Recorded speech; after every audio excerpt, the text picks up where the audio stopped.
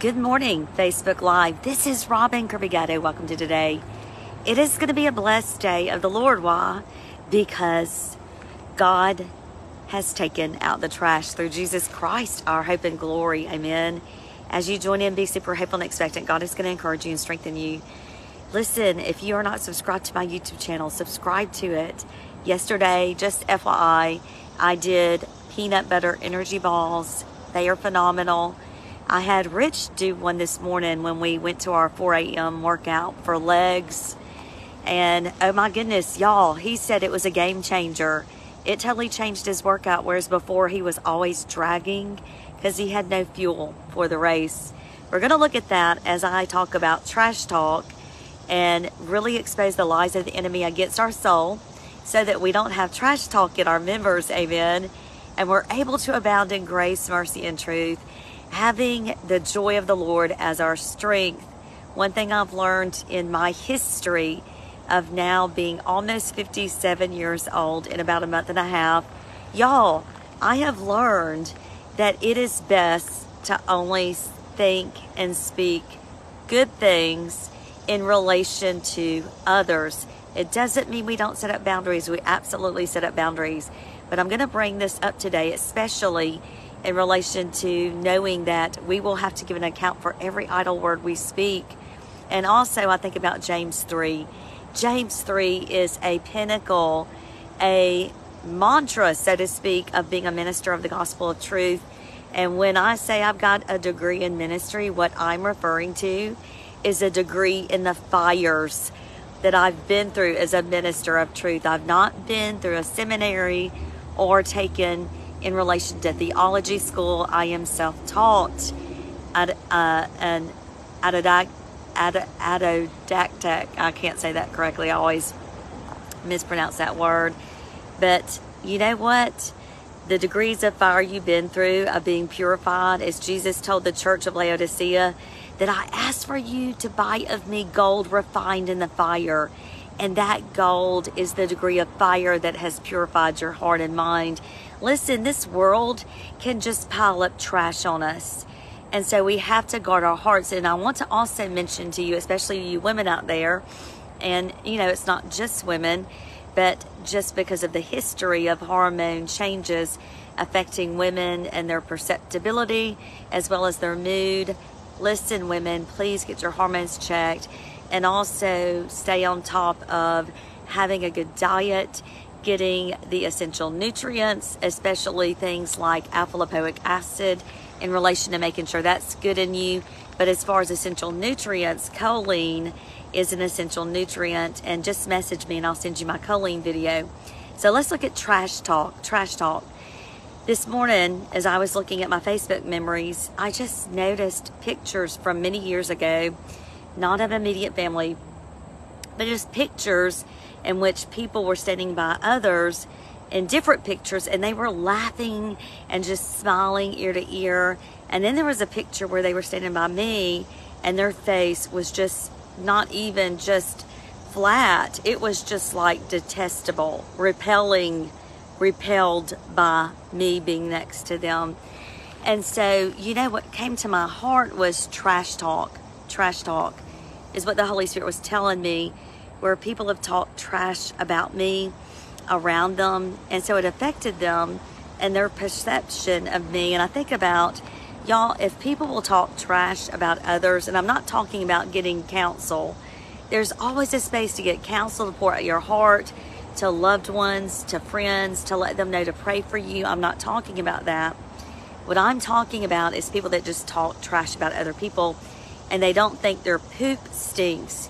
And it's so funny because there is a reel on Instagram. It is just hilarious. And in this reel, it shows a woman in a restaurant, and it's a spoof. It's just a comedy thing.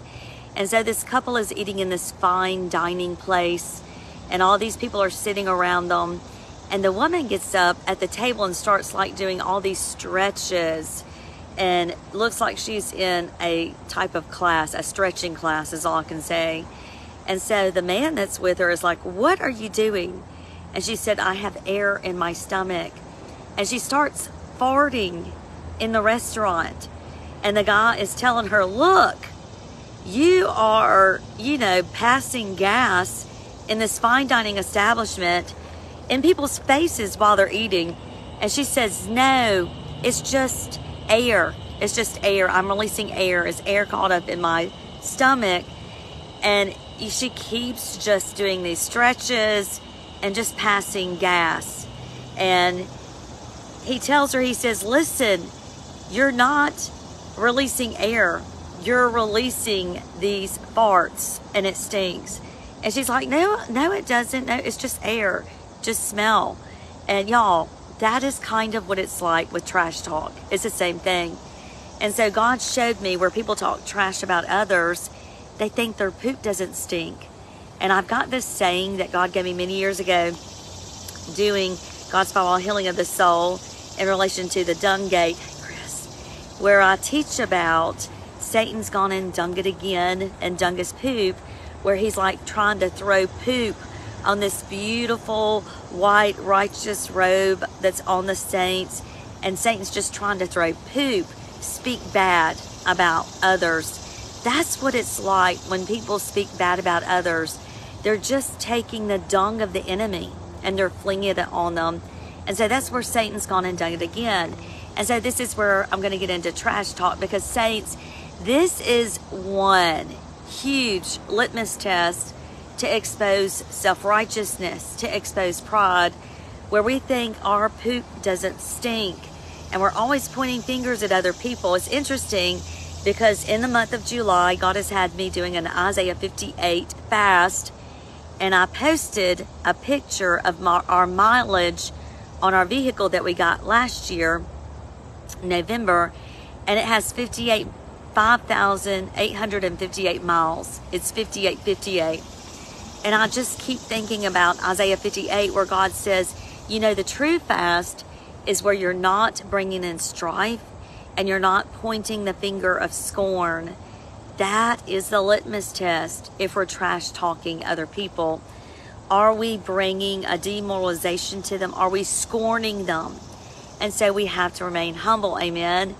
And when I get to this space, let's go deeper and let's see the motives and intentions, Hebrews 4:12, where the word comes in like a double-edged sword and it's going between intents and motives. Let's look at the motives and intentions behind trash talk. And this is what the Lord showed me. He said, Robin, imagine, and he brought up Hebrews 12:2, where Jesus went to the cross despising the shame. And so the joy was set before him, hey Teresa, to go to the cross for you and I and to take our shame away. And Jesus despised it because he did not own it. He was just taking the trash out, okay? And so God showed me, he said, Robin, imagine taking the trash out. And so I'm very grateful, because you can't see, but the trash used to be all the way down here, way behind the building, way behind it. And I live all the way up there, 5 flights up. And so I would have to go 5 flights down and take the trash all the way behind the building and then go back 5 flights. And it was a workout. But I am grateful that now, for probably the last almost year, there has been a trash receptacle outside our door, and we have trash valet. Trash valet, thank you, Jesus. That is like the Holy Spirit, trash valet. That Jesus took the trash out. What is the trash? It's shame. So the enemy wants to bring shame for you to own that identity in order to push you down, to restrain you. Your own prison is right here in between your mind. Hey, Sherry, I love you. Your own prison is right here in your head. It's your reality. What is real to you? It doesn't mean that you don't believe it's happening. You do believe it's happening, but it still might not actually be real. But you know what? It's real to you. And so this becomes your own prison. And what's interesting is mindfulness, mind of Christ. God really had me unpack that in relation to hypnosis, and that every stronghold is a hypnosis. And he has me introduced, and that book, Mindfulness About Christ, is a great book on deliverance. It is beyond phenomenal. Oh, y'all, it is just beyond phenomenal. And this next book, which I've returned to editing again and writing, The Forbidden Fruit, The Spiritual Dis-ease, I've got almost 300 pages. By the time it's said and done, it'll probably be close to 700 pages. So I've got 400 more pages to write. And it's this, The Forbidden Fruit, The Spiritual Dis-ease, is a sequel to Mindfulness About Christ. And so what is hypnosis? Hypnosis is the power of suggestion. It's not you laying down and somebody putting a finger on in front of you saying, follow my finger, and speaking something to you. It is the power of suggestion. And I bring in Eve at the Garden of Eden, where the enemy just put a little suggestion into her mind, that all of a sudden it was found anchored in her heart. Saints, all trash talk, when we speak trash about others, it is because of what is in our heart. The treasure. When the treasure in our heart is Christ Jesus, whatever comes out of the mouth, like Jesus said in Matthew 12, and that's in chapter 7 of Mindfulness About Christ. It takes chapters 1 through 6 to get you ready for chapter 7, which is a chapter of deliverance. And it gets into almost all of Matthew 12. And so in Matthew 12, Jesus says, it's not what goes into a man's mouth that defiles him, defiles his body. It's what comes out of his mouth that defiles him. Y'all, and I just want to be real. And as I've been telling Rich, especially in this Isaiah 58 fast, which I find it incredible that today, at the end of July, we got one more day, at the end of July, y'all, today, the mileage on our vehicle was 58.58. And in this month, God has had called me to an Isaiah 58 fast. And what is a true fast to do? It is to humble us. It's not to humble others. It's not so that we can say, oh, they're so bad. No, it's to humble us, just like the prophet Isaiah in Isaiah 6. We don't know, but he might have been in a fast. We don't know. But when he came in face-to-face glory of God, oh, let me tell you what, the prophet was humbled. And he realized his poop stinks. Okay? He realized he had unclean lips. He realized his heart, things were coming out of his mouth. Because what? Y'all, listen, this world is full of trash. This world is full of trash. We see trash, spaces. We see sanitation fields. We see trash in the ocean. We see trash in the rivers. Y'all, there's trash everywhere. Don't you think that that is symbolic of what is also going on in the spiritual realm? Amen. Oh, thank you, Janice. I love you. What's going on in the spiritual realm? Y'all, there's so much trash. Let's be the ones that pick it up. All right, let's pick up the trash. Let's not put it out there. And what's so interesting, I took a picture of it and I posted it because right after I left to take Rich to work, because I take him to work and pick him up every day, because his Parkinson's meds can make him sleepy. And, if you don't use it, you lose it. And so he's working to make sure his mental cognition is at the optimal level. And so work has really helped him. And we're going to just take it as the Lord leads us. And it's really helped as his cognition has actually increased. I thought we were going to have to get him to retire last summer because it had greatly declined. But because of the phototherapy patches, the choline, the diet, just all the things that we've added, the different tweakings that God has given me, his cognition is just like it used to be. It's absolutely amazing. And so I take him to and from work, and on the way to work, I got behind this state government truck that worked for UAB, because we live right here by UAB, and it had trash bins in it. Y'all, I've never seen that. The 7 years I've lived here taking Rich to and from work, where these trash cans are just standing in the back of a truck. Y'all, I cannot help but think of how that affects our destiny, our dreams. So yesterday, and I took a picture of it and I posted it, and I'm like, I don't know what this tag means. I don't know I'm behind it. And so the tag was BIGSTE, which I saw big, and I'm like, is it big? Bigs? And what was in my Facebook memories today was dream big, and actually was in my Facebook memories yesterday, but in my Facebook memories today was a personalized tag, biggest, BIG 3ST, and the 3 was for E, biggest, y'all. And then it hit me, that personalized tag that I took a picture of yesterday was biggest. Okay, you know what? What is the greatest hindrance to your destiny, to your God-given dreams that He has for you? It's trash. It's trash. If the receptacle, your temple, is full of trash, and you're speaking trash, guess what you're not doing? You're not pursuing your destiny. You know, sometimes it's wisdom when God allows people to move away from you, give a break to the relationship, so to speak. Sometimes that's wisdom because it's protection, because they might be trash talking you. And you know, you can feel it. You can feel it. You can see it on their face in pictures. Like I mentioned, it wasn't my immediate family that was in my picture today, but it was just pictures from many years ago. And when people were with other people standing with them taking pictures, they were smiling and, you know, grin to grin, ear to ear grin. But when they were in a picture with me, it was just like I detest this person. I despise them. And God said, you know what? They've heard trash talk about you, Robin. You have to be careful about talking about other people. I'm not talking about getting counsel, okay? I'm not talking about getting prayer, getting encouragement. I'm not talking about that. I'm talking about when you influence others to see other people badly. Because you know what? That's hypnosis. And that's why in the Proverbs 6, God talks about, and we also see Proverbs 16, that God detests it.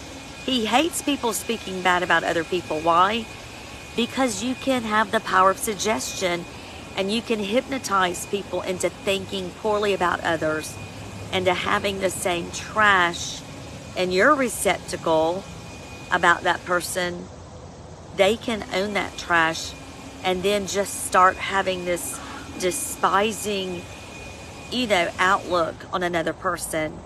That is shame. That is what Jesus took to the cross. And so let's make sure the trash isn't in us. Let's humble ourselves, because what does Isaiah 58 say? It says a true fast is not mechanical. It's not weight loss, okay? A true fast is performance. I'm thinking about lately, and I bring things in from Pilates, and so, a lot of people are always going to a workout in a fasted state for weight loss. And let me tell you what, you're not going to perform at your optimal level. You're not. I've been there, especially as you get older, and especially if you're female and you get older. And I can tell you, even if you're a male and get older, because I've seen it with my husband today, since I've added these peanut butter energy balls, which I did a video on. It's on my YouTube channel. Watch it. If you're not on it, subscribe, message me. I'll give you a link. And so I've added these peanut butter energy balls. And so Rich did a leg workout today.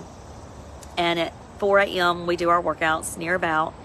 And so at about 3:45, he was eating the peanut butter energy ball that I've made recently. I started making.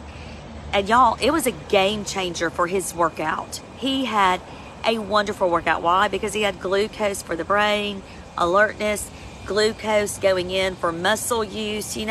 When you're working out, you want to use glucose for your fuel source to fuel the workout. And so if you're going to a workout in a fasted state, if you've got some glucose that's been stored up in your muscle, and you go through gluconeogenesis to break it down, great. But you know what?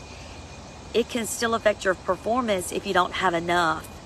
And so fueling up like that peanut butter energy ball that has peanut butter, flaxseed, oats, raisins, dark chocolate, and honey, if you don't have something to give you just a little bit of fuel, your performance level isn't going to be up here, it's going to be down here. And so God began to speak to my heart, and he said, as he spoke to my heart, yes, amen, Sherry, it is true. As he spoke to my heart today, he said, Robin, tell my people it's not about weight loss, it's about performance. And you know, and he said, a lot of people look at Isaiah 58, a fast of God, hey Amy, as weight loss and not about performance, as a Christ likeness, as the image of Christ. I said, oh God, that is good. And God said, Robin, think about it. When you go to work out now, you're not going in a fasted state, and you're not looking at it as weight loss. I don't go to Pilates and say, oh yay, I'm in it for weight loss. No, I don't do that. If you have that mindset, you are totally missing it, and you're not going to be at your optimal level. You're going to miss it, and God is going to keep sending you this wisdom, this counsel and knowledge, and you're going to just dismiss it because you're in it for weight loss. You're not in it for performance and that enhanced performance. You know those distribution, I've got my distribution patches that I keep on me. Let me see if I've got some. I do. I usually keep them in my my fanny pack. And so it says Robin Kirby Gatto, Life on High Definition. I know you can't see it because it's backwards. It says Life on High Definition, and it says Phototherapy Patch, Peak Performance. Peak Performance. And it's, again, Life on High Definition. And if you want the information, message me, and on YouTube I'll put some links to email me. But listen, that's what it's about. If you're in workout, in a fast for weight loss, and not about peak performance as a Christian, you're going to miss it. And you're not going to have fuel for your Christian walk. You're not going to have fuel to get through the trials, to endure, to pass the test. And you're going to keep going around the same mountain for 40 years because you're in it for weight loss and not peak performance of Christ Jesus in you, the hope of glory. And that is the real deal. So saints, let's humble ourselves. Let's take a breath. Let's stop pointing fingers at others. No matter what they do, no matter what they do. Can we just examine our own heart? Can we just take our heart to the altar of God to be operated on? Hebrews 4:12-16. Because when you do, and you're focused on Christ, guess what? You go to God's throne of grace, you obtain mercy, you move forward. So let's not do trash talk. Let's do God talk. Amen. God bless you. I love you. Have an amazing day. And I will see you tomorrow in Jesus' name.